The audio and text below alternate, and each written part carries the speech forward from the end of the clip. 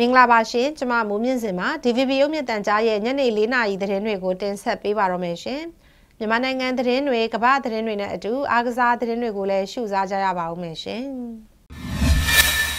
်အစိုးရအနေနဲ့အရက်ဖက်လူမှုအဖွဲ့အစည်းတွေနဲ့လူငယ်တွေကိုကဏ္ဍအသီးသီးမှာပိုမိုပါဝင်လာနိုင်ဖို့တိတိကျကျသတ်မှတ်ပေးသင့်ပြီးအတိအမှတ်ပြုလက်တွဲခေါ်သင့်တယ်လို့ဆိုပါတယ်ဒီသတင်းကိုတော့ဦးနေဖြိုးဝင်းကနေပြည်တော်ကနေပေးပို့ထားပါတယ်ရှင်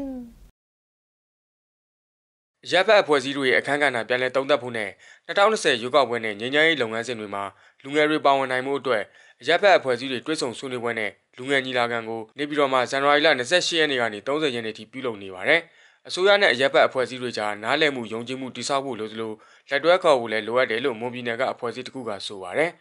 DSO တွေကနိုင်ငံတော်အတွက်ကိုအမှန်တကယ်ပဲအရေးပါတယ်လို့နိုင်ငံတော်အစိုးရကတကယ်ပဲလက်ခံထားတယ်ဆိုလို့ရှိရင်အမှားတို့ CSO တွေနဲ့ကိုဆောင်လို့ရှိရင် CSO တွေရဲ့အတန်တွေကိုယူပြီးလိုအပ်တဲ့ capacity တွေကိုဖြည့်ဆည်းပြီးလို့ရှိရင်ဖြည့်ဆည်းပေးပြီးလို့ရှိရင်ဒီသက်ဆိုင်ရာအစိုးရဌာနတွေနဲ့အနာဂတ်မှာပွင့်လင်းမြင်သာမှုရှိစွာနဲ့ချိတ်ဆက်ပူးပေါင်းလုပ်ဆောင်သွားနိုင်ဖို့အတွက်တက်သွဲခေါ်ပါလို့ကျွန်မအနေနဲ့ပြောချင်ပါတယ်လူငယ်တွေကိုလည်းကဏ္ဍအသီးသီးမှာပုံမပါဝင်ခွင့်ရဖို့ဥပဒေနဲ့တိတိကျကျပြဋ္ဌာန်းပေးဖို့လိုအပ်တယ်လို့လည်းလူငယ်ရေးရာကော်မတီကိုယ်စားလှယ်တဦးကပြောပါတယ်ဒီကျွန်တော်တို့အခုဒီ DVB TV ရဲ့ framework တွေကိုကြည့်တဲ့အခါမှာဥပမာ US ဒီ EAO တွေကဘယ်လောက်ပါရမယ်ဒီပါတီတွေကဘယ်လောက်ပါရမယ်လူငယ်ကဘယ်လောက်ပါရမယ်ဒီပါဝင်တဲ့မောင်ထိုက်တွေကဘယ်လောက်ပါရမယ် CSO တွေကဘယ်လောက်ပါရမယ်ဆိုတဲ့ဟာကအတိအကျပြဋ္ဌာန်းထားတာရှိပါတယ်ဆိုတော့အဲ့ဒီထဲမှာတော့လူငယ်တော့ပါဝင်နေဘူးဗျအစိုးရဗပိုင်းအနေနဲ့လည်းဒီလိုရပ်ဖက်အဖွဲ့အစည်းတွေနဲ့လူငယ်တွေကိုကဏ္ဍအသီးသီးမှာပုံမပါဝင်လာနိုင်ဖို့အတွက်ဆောင်ရွက်ပေးမဲ့ရည်မှန်းချက်တွေရှိပြီးဖြစ်မှာဖြစ်တယ်လို့ယုံကြည်မှုရင်းနှီးမှုချိတ်ဆက်ဆောင်ရွက်မှုတွေလည်းပိုပြီးအားကောင်းလာနိုင်တယ်လို့ HH မြန်မာကတာဝန်ရှိသူတို့ကဆိုပါတယ်မြန်မာနိုင်ငံရဲ့ဖွံ့ဖြိုးရေးအနာဂတ်ဒီမြန်မာနိုင်ငံပြည်သူနဲ့မြန်မာနိုင်ငံရဲ့နိုင်ငံတော်အစိုးရရဲ့လက်ထဲမှာအများကြီးရှိတယ်။ချုပ်သူနဲ့ပြည်သူနဲ့အတူတူသွားဖို့ကျွန်တော်ယုံကြည်တယ်။နိုင်ငံတကာအဖွဲ့အစည်းတရက်အနေနဲ့ကျွန်တော်ပါဝင်နိုင်တာကတတ်နိုင်တဲ့များတောင်တအားကနေအဖြစ်သွားပြီမယ်ဒါနဲ့ agenda ဒီဘယ်လိုဖြစ်ချင်တယ်ဘယ်လိုပုံစံဖြစ်တင်တယ်လို့ဆိုတာဒီပြည်တွင်းကအဖွဲ့အစည်းတွေနဲ့နိုင်ငံတော်တာဝန်ရှိတဲ့သူတွေစီကနေပဲကျွန်တော်နားထောင်ရမှာဖြစ်တယ်အခုလိုရပ်ဖက်အဖွဲ့အစည်းတွေတွဲဆုံဆွေးနွေးပွဲနဲ့လူငယ်ညီလာခံကို HH မြန်မာကစီစဉ်ဆောင်ရွက်ပေးတာဖြစ်ပြီးအစိုးရရဲ့လှုပ်ဆောင်နေတဲ့လုပ်ငန်းစဉ်တွေမူဝါဒတွေအကောင့်တွေပေါ်တာမှာရပ်ဖက်အဖွဲ့အစည်းတွေပူးပေါင်းဆောင်ရွက်တာအားကောင်းလာစေဖို့နဲ့2020ရွေးကောက်ပွဲမှာအထောက်အကူပြုနိုင်ဖို့ရည်ရွယ်ပြီးပြုလုပ်တာဖြစ်တယ်လို့သိရပါတယ်ကျွန်တော်နေပြောဝင်ပါစီးပွားရေးနဲ့ကုသရေးဝယ်ရေးဝန်ကြီးဌာနမှမော်တော်ယာဉ်နဲ့ပတ်သက်ရင်မှန်ကန်တဲ့မူဝါဒတွေချမှတ်နိုင်တဲ့သူမရှိဘူးလို့မော်တော်ကားလုပ်ငန်းရှင်တွေကပြောဆိုပါတယ်။တင်းတင်းစော်သတင်းပေးပို့ထားပါတယ်ရှင်။နိုင်ငံဝန်ထမ်းတွေကိုမော်တော်ယာဉ်တင်သွင်းခွင့်ပြုတဲ့ကိစ္စနဲ့ပတ်သက်လို့ကားစည်းကွက်အတွင်းဖြစ်ပေါ်နေတဲ့ထိခိုက်နစ်နာမှုတွေကိုရှင်းလင်းတဲ့ဇန်နဝါရီလ29ရက်နေ့ကသတင်းစာရှင်းလင်းပွဲမှာပြောဆိုလိုက်တာပါ။အခုလိုအခွင့်လျှော့ပြီးကားတင်သွင်းခွင့်ပေးခဲ့ပြီးတဲ့နောက်ကားစည်းကွက်အတွင်းမှာလည်းအယောင်းဝယ်တွေနေပြီးဈေးကွက်ပြတ်နေတယ်လို့ကားလုပ်ငန်းရှင်တွေကဆိုပါတယ်။မော်တော်ယာဉ်နဲ့ပတ်သက်ရင်မှန်ကန်တဲ့မူဝါဒတွေချမှတ်နိုင်မှုအတွက်မော်တော်ယာဉ်ကျွမ်းကျင်သူတွေနဲ့ဖွဲ့စည်းထားတဲ့ကော်မတီတရက်ကိုလည်းဖွဲ့စည်းပေးဖို့လိုတယ်လို့မြန်မာနိုင်ငံအော်တိုမိုတစ်အသင်းကတာဝန်ရှိသူကဆိုပါတယ်။မော်တော်ယာဉ်တင်သွင်းမှုကြီးကြပ်ရေးကော်မတီကရှိပါတယ်။အဲ့ဒါကကျွန်တော်တို့ဒီစီးပွားကူးသန်းဦးဆောင်ပြီးတော့ဖွဲ့ထားတာပေါ့နော်။သူ့ရဲ့ဒီမူဝါဒချမှတ်တာတွေကကျွန်တော်ထင်တယ်အဲ့ဒီစီးပွားကူးသန်းမှာမော်တော်ယာဉ်နဲ့ပတ်သက်လို့ကျွမ်းကျင်တယ်လို့မရှိပါဘူးကျွန်တော်အဲ့တော့ဘာဖြစ်ဖြစ်မော်တော်ယာဉ်နဲ့ပတ်သက်တဲ့မူဝါဒတွေချမှတ်တိုင်းကျွမ်းကျင်တဲ့လူတွေပါဖို့ကျွန်တော်တို့ကလိုတဲ့အကြောင်းကိုဒီ policy မှာလည်းဒီကော်မတီကိုဖွဲ့ဖို့ဆိုတာပါတဲ့တောင်ဒီ policy ကိုဒီကော်မတီကိုမြန်ဖွဲ့ဖို့ကျွန်တော်တို့ကတောင်းဆိုရင်းဖြစ်ပါတယ်မြန်မာနိုင်ငံရဲ့မော်တော်ယာဉ်ရောင်းအားဟာတစ်နှစ်ကိုအစီရင်2000ဝက်ကျော်ရောင်းနေရတာဖြစ်ပြီးနိုင်ငံဝန်ထမ်းပါမစ်တင်သွင်းခွင့်က3000ကျော်ပေးမှဖြစ်လို့ဈေးကွက်ပြန်ဆိုင်မှုကွာဟချက်မညီမျှတာတွေလည်းဖြစ်နိုင်တယ်လို့ဆိုပါတယ်။အခုလိုနိုင်ငံဝန်ထမ်းကားတင်သွင်းခွင့်ဟာဈေးကွက်ပျက်စီးစေတယ်လို့နိုင်ငံခြားယင်းနှိမ့်မြုပ်နှံမှုအတွက်လည်းပုံရိပ်ကျဆင်းစေတယ်လို့ကားလုပ်ငန်းရှင်တဦးကဆိုပါတယ်။ allowing individuals တူးချင်းမော်တော်ယာဉ်တင်သွင်းခွင့်ပြုလိုက်တာကြောင့်ရင်ဝယ်ယူသူတွေကပုံမှန်တရားဝင်မော်တော်ယာဉ်ရောင်းချနေကြနေရာတွေကိုရှောင်ပြီးတခြားနေရာတွေမှာတွားဝယ်ဖို့ခွင့်ပြုလိုက်ရရောက်ပါတယ်။အကျိုးဆက်ကတော့ကုမ္ပဏီကြီးတွေရဲ့ယင်းနှိမ့်မြုပ်နှံမှုထိခိုက်စေပါတယ်။အဲဒါကြောင့်ပဲဒီမော်တော်ယာဉ်တင်သွင်းမှုကိုအကောင့်ထဲပေါ်တာဟာမြန်မာနိုင်ငံမှာရှိတဲ့မော်တော်ယာဉ်ဈေးကွက်ကိုများစွာထိခိုက်စေတဲ့အပြင်နိုင်ငံခြားယင်းနှိမ့်မြုပ်နှံမှုအတိုင်းဝိုင်းမှာလည်းမြန်မာနိုင်ငံရဲ့ပုံရိပ်ကိုတိကျစွာကျဆင်းစေပါတယ်။စီးပွားရေးနဲ့ကုသရေးဝန်ကြီးဌာနကပြီးခဲ့တဲ့ဇန်နဝါရီလ2ရက်ကညွှန်ချုပ်နဲ့အထက်အဆင့်ရှိသူတွေဒုတိယညွှန်ချုပ်နဲ့လုပ်သက်25နှစ်အထက်ရှိပြီးနိုင်ငံဝန်ထမ်းစုစည်းရသူတွေကို တဦးချင်းမော်တော်ယာဉ်တင်သွင်းခွင့်ပြုမယ်လို့ထုတ်ပြန်ကြေညာခဲ့တာဖြစ်ပါတယ်။အဲ့လိုတင်သွင်းရမှာကညနာအခေါ်အကောက်ခွန်တွေကိုရှော့ပြီးမှဖြစ်တယ်လို့သိရပါတယ်။ကျွန်မတင်းစောပါ။ ကိုရိုနာဗိုင်းရပ်စ်အဆုတ်ရောင်ရောဂါကိုကာကွယ်ဖို့အတွက်မန္တလေးတိုင်းဒေသကြီးနဲ့နယ်မြေချင်းထိစပ်နေတဲ့နေရာတွေမှာစောင့်ကြည့်စစ်ဆေးသွားမှာဖြစ်တယ်လို့တိုင်းအစိုးရကပြောဆိုပါတယ်။ဦးကျော်စီသတင်းပေးပို့ထားပါတယ်ရှင်။ မန္တလေးတိုင်းဒေသကြီးအတွင်းမှာနိုင်ငံခြားခီးသွားတွေအများဆုံးလာရောက်လည်ပတ်တဲ့နေရာတွေဖြစ်တဲ့ပကံညောင်ဦးအင်းဝါနဲ့ပြည်ဦးလင်းတို့မှာတာမိုစကန်ဆက်တွေနဲ့စောင့်ကြည့်စစ်ဆေးသွားမှာပါ။ဒီကိစ္စနဲ့ပတ်သက်ပြီးမန္တလေးတိုင်းဒေသကြီးအစိုးရအဖွဲ့ရုံးမှာဇန်နဝါရီလ29ရက်နေ့နေ့လယ်ပိုင်းကအစည်းအဝေးပြုလုပ်ခဲ့ပါတယ်။ဒီခီးသွားတွေအများစုခီးသွားအများစုလာရဒီကတွေဖြစ်တဲ့ဟိုဒီဦးတွေစရှိတဲ့ဒေတာများကိုကျွန်တော်တို့အထူးအာရုံစိုက်ပြီးတော့ဆောင်ရွက်ဖြစ်ပါတယ်။အဲတော့အဲ့ဒီနေရာတွေမှာကျွန်တော်တို့ကစနီတာဇာတွေလွယ်ကူထားရှိပေးတာမျိုးနောက်တစ်ခုက mask ကိုဝင်ငါတဲ့ပုံစံမျိုးဒီအားကျွန်တော်တို့ချက်ချင်းအကောင့်တွေဟိုဆောင်ရလို့ရတဲ့ကိစ္စတွေဖြစ်တဲ့အတွက်ဒါမျိုးတွေ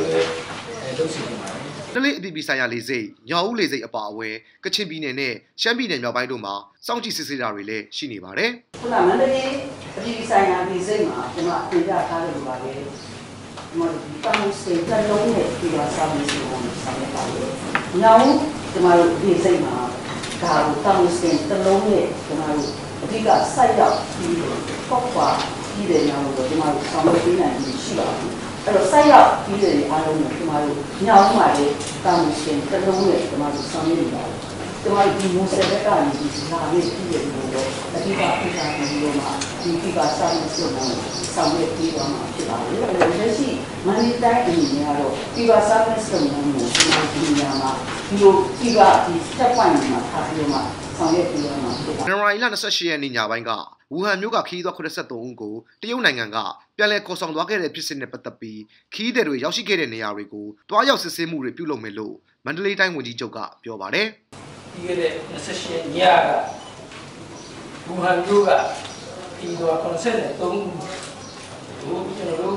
မန္တလေးဒီစကနေပြီးတော့ China Eastern China Flight ပြန်ထွက်သွားတဲ့ဖြစ်စဉ်ရှိခဲ့ပါတယ်။အဲ့ဒါနဲ့ပတ်သက်ပြီးတော့ဒီခီးတွေများရောက်ရှိမန္တလေးကဒီမှာရောက်ရှိနေထိုင်သွားလာခဲ့တဲ့နေရာများအားလုံးဒီ case history ကို trace လိုက်မှတ်တမ်းတင်ဖို့လိုပါတယ်။ကိုရိုနာဗိုင်းရပ်စ်ပိုးနဲ့ပတ်သက်လို့မြန်မာနိုင်ငံမှာတော့အခုချိန်ထိရောဂါပိုးကူးစက်ခံရသူမရှိသေးဘူးလို့ဆိုထားပါတယ်။ကမ္ဘာတစ်ဝန်းမှာတော့ကူးစက်ခံရသူ6000ကျော်ရှိကသေဆုံးသူ130ကျော်ရှိတယ်လို့တရုတ်အာဏာပိုင်တွေကထုတ်ပြန်ထားပါတယ်။ကျွန်တော်ကျော်စီပါ။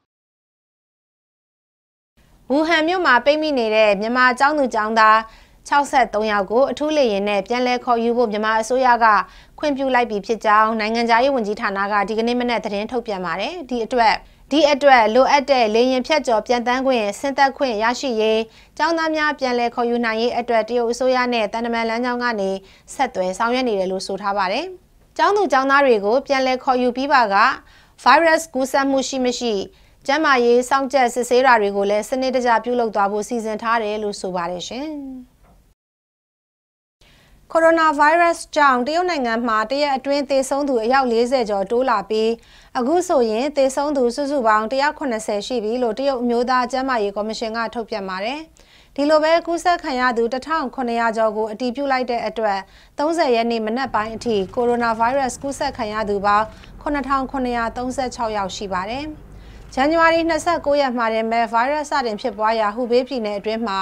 သေဆုံးသူ38ယောက်ရှိခဲ့ပြီးစီချွမ်ပြည်နယ်မှာတော့ပထမဆုံးသေဆုံးမှု case တစ်ခုရှိခဲ့ပါတယ်။ဒီကနေ့မနက်ပိုင်းအထိတရားဝင်ထုတ်ပြန်ထားတဲ့စာရင်းတွေအရ